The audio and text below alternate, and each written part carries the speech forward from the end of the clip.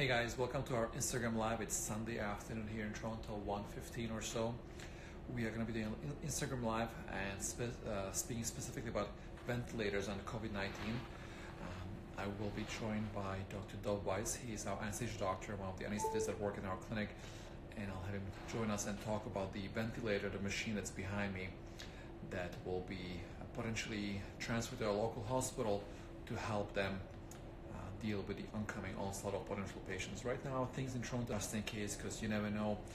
We've taken precautions to minimize the chance of this exploding, but whatever we do does take time. There's a time lag, so actions we take today won't really become effective for the next 2 to 3 weeks. So I'm just going to wait for Dr. Weiss to join us here, and then we'll go from there. All right, we are connecting. Awesome. There we go. Dr. Morpheus. Thanks for joining us. All right, so as you can see on the bottom of the screen, people popping by, they're waving. Sometimes there may be a question. There may be a question for you or me, so we'll try to answer it. But what I wanted to do is to have you join us and talk about the machine behind me and try to kind of explain what this is all about. It is old, yes, I made it very clear. This is not a state-of-the-art latest machine out there, but it does get things done. We use it for our patients. Typically, we don't ventilate our patients. Patients are asleep, but they breathe on their own. But sometimes when they need to be paralyzed, this machine has to breathe for them. And so it's an actual ventilator. So, Doug, if you can go ahead and maybe talk about, in general, in plastic surgery, why do we ventilate patients? So, first of all, my name is Dov. Hi, everybody. Nice to meet you. My job as an anesthesiologist is to make sure the patients are taken care of during their operations, and part of that means that we act as a standby for all of the organs in your body that are normally taking care of you, that are normally functioning when you're nice and awake. During an operation, we give you anesthetic that makes you go to sleep, and we are responsible for supervising those organs and making sure that they're continuing to function properly. And, you know, two of the most important organs in your body are your heart and your lungs. And the ventilator is responsible for making sure that your lungs continue to function and that the tissues in your body continue to receive oxygen. The way that your body normally functions is your diaphragm and your respiratory muscles are responsible for bringing air into your lungs and inflating your lungs, and then expunging that air by contracting and moving the air out of your lungs. And it utilizes a process, your body utilizes a process known as creating negative intrathoracic pressure. So there is pressure in the air around you, the oxygen in the air around you. And the way that your body functions is that it creates a negative pressure inside of your chest wall in order to bring air into your chest cavity. And then when you're done breathing, at the end of a tidal breath, the air moves out of your body back into the air which we all share. The ventilator cheats a little bit, the same way that we cheat with everything in medicine. The way that the ventilator works is that instead of using negative pressure ventilation, it uses something called positive pressure ventilation. So instead of sucking air into your body or into your chest cavity, it functions the same way that a bellows would. For example, when you're using something like a fire, if you're trying to create a fire in your home, it will push air into your chest wall or into your chest cavity and inflate your lungs that way. Unfortunately, like with anything else in medicine, there are always side effects to doing that. So, for example, when Dr6ix makes a cut, you will get a scar, and you can see the scar as you're healing from your operation. With a ventilator, there are also consequences. As you're pushing air into your lungs, it can cause other types of problems and other types of trauma to that tissue, which is not used to breathing by that modality. I don't know how much more I should go on about this. That's okay. So I guess the question, so you talk about what you do. And so when our patients are asleep, you keep them comfortable, you keep them asleep, but sometimes you have to breathe on their behalf. So if patients are paralyzed, all the muscles are completely relaxed, they're unable to breathe, they're unable to suck the air in, so you have to push the air in with the machine. So that's for the surgical part. Now, the thing is that we're talking about donating this machine to the hospitals in case there's an overwhelming influx of patients, and they need to be ventilated. So why would an ICU patient need to be ventilated? They're not paralyzed, are they? So it depends on the level of illness that you get struck with. Specifically with regards to this virus, what we're finding is that a lot of patients require very high ventilatory demands.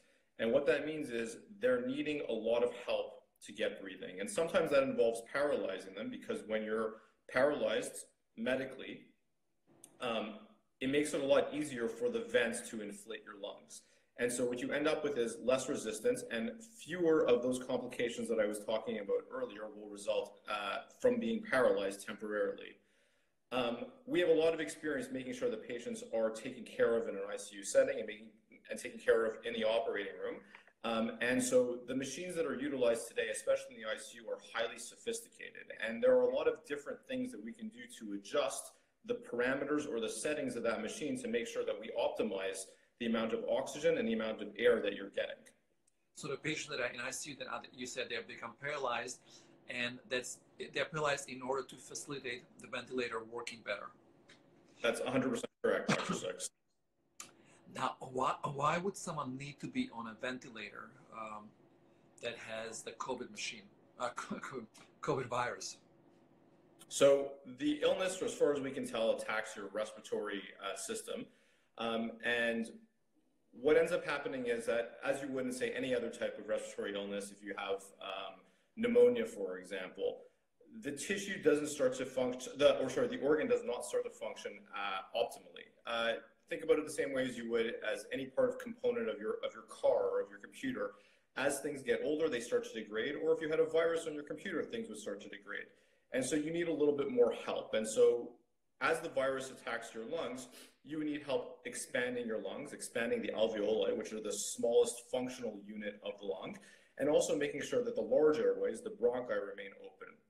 It also becomes increasingly difficult for oxygen to cross the barrier from your alveoli, again, which is the smallest functional unit of your lung, into your bloodstream, and then subsequently from that part into your heart, which is then responsible for redistributing or distributing oxygen to the rest of your body.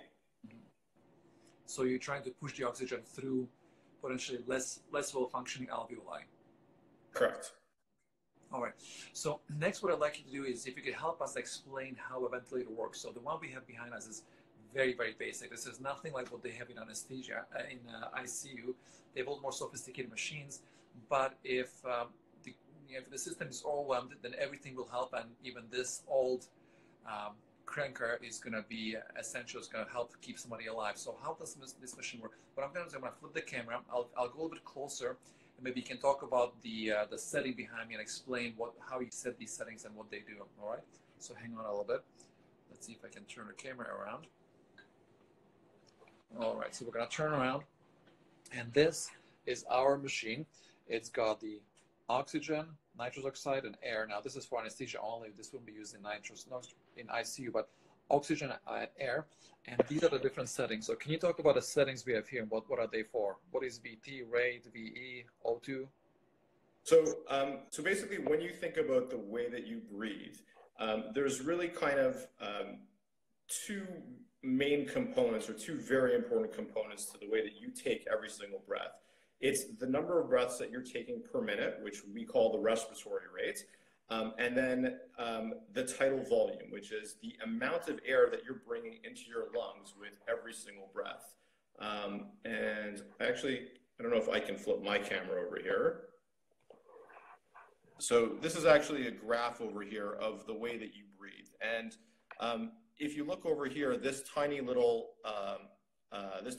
curve over here would be a tidal volume breath. And we know that for a lot of people, you don't actually always breathe at a tidal volume breath. For example, if you're working out, or if you're engaging in exercise or really exerting yourself a lot, you're going to need to take bigger breaths. And so your lungs are designed for that. And what they can actually do is take a much bigger breath, and they can utilize extra parts of the lung. And so what your lungs have is something known as the inspiratory reserve volume. So if I need to, I can respirate, or I can ventilate you rather, at your tidal volume, which is this small curve over here. Or if I feel that you require more air going into your lungs, then I can increase the amount of air going in by giving you that.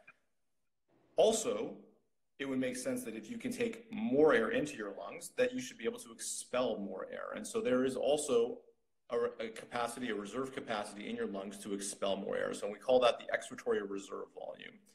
And then finally, at the bottom of the curve over here, you can see this is the residual volume, and that's the amount of air that is always stuck in your lungs. So the settings that Dr6ix is showing you right now, if you look at the top over there, you can see the VT. So that's the tidal volume. That's the amount of oxygen or air, rather, that we provide to you on every single breath. The rate, which is right next to that, which is essentially the number of times that you are breathing per minute. And then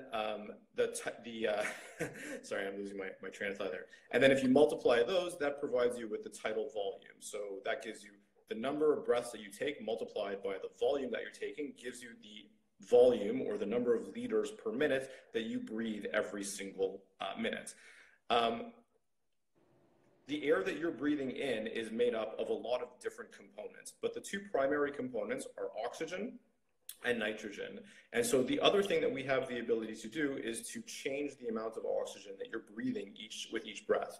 And so we as a standard setting, with the air, the oxygen around you is present at about 21%.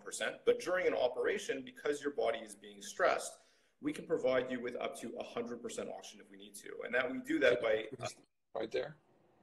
By alternating those flow regulators at the bottom of the screen. And so for patients that are going to be intubated during the pandemic, because their bodies are dealing with infection, because they're stressed, they will require additional amounts of oxygen, and we have the ability to supply it by alternating or by changing the settings on that machine.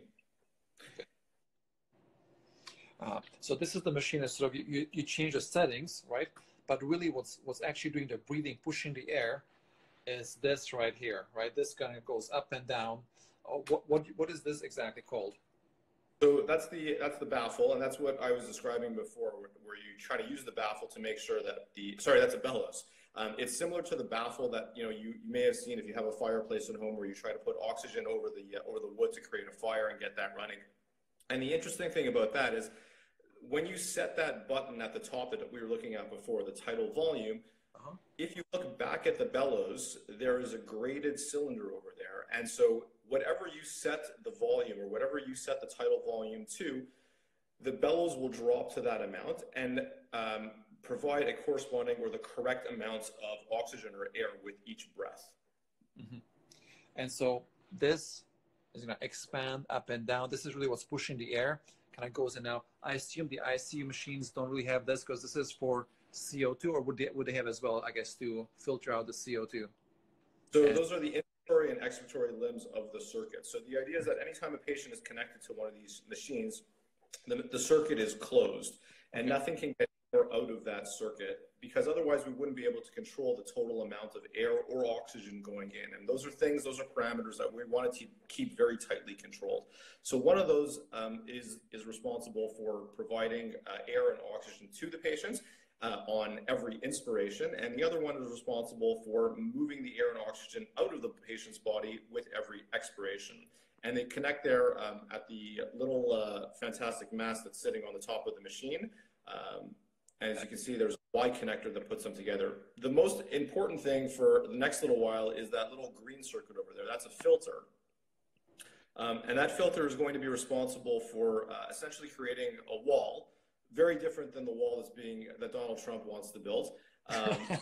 It's responsible for making sure that bacteria and viruses don't contaminate the circuit, and that circuit can then be reused over and over again from patient to patient, and making sure that one patient's bacteria isn't shared with the next patient's bacteria. So are you familiar with the story going around? There's anesthesiologists that came up with a way to sort of jailbreak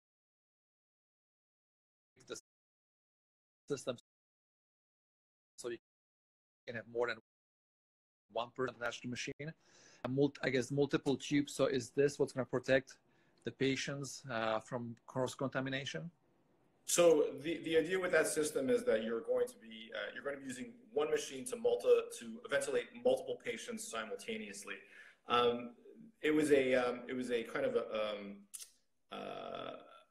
a strategy that was devised during the emergency in Las Vegas after the shooting a year or two ago, and it's quite genius, but it's not ideal. The problem is that every patient is different, and if you put myself and Dr6ix next to each other, you'll obviously see that we're two very different people, and his lifetime of smoking means that his lungs are not going to respond same ventilatory settings that my lungs would respond to.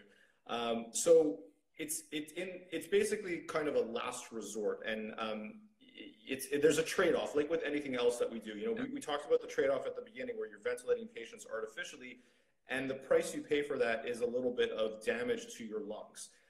And the same thing would happen if we had to ventilate 3 or 4 patients simultaneously. It's not ideal because everybody needs a different tidal volume and everybody needs a slightly different pressure, not having a ventilator at all. And so until our manufacturers can get on board and ramp up production of these ventilators, it's something that we can use as a temporary strategy. Yeah. So everybody's got a different tidal volume, different lungs, different requirements, and if everybody's getting pushed the same amount of air, it's going to be damaging to their lungs.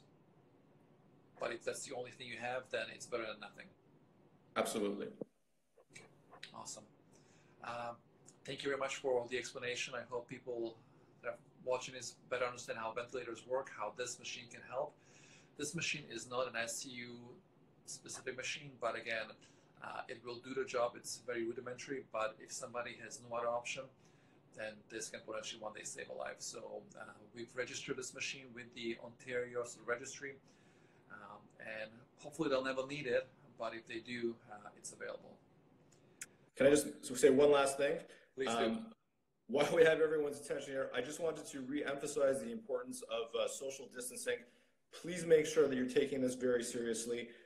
For the time being, this is really the best strategy that we have to make sure that we can flatten the curve. And as much as you may want to come in close contact with your loved ones and your family members, please make sure it's in their best interest that you maintain social distancing, that you try to go out as little as possible, work from home as little as possible. You're doing not only yourself, but all of your loved ones a favor by emphasizing and maintaining that strategy. And together, we really can make sure that we have a difference in making sure that we defeat the virus and get through this as best we can. Thank you very much, Dr6ix. Thanks. And that's a very important point. This virus doesn't magically spread from person to person. It comes through contact. If you keep your distance from other people, if you wash your hands, don't touch your face, you will do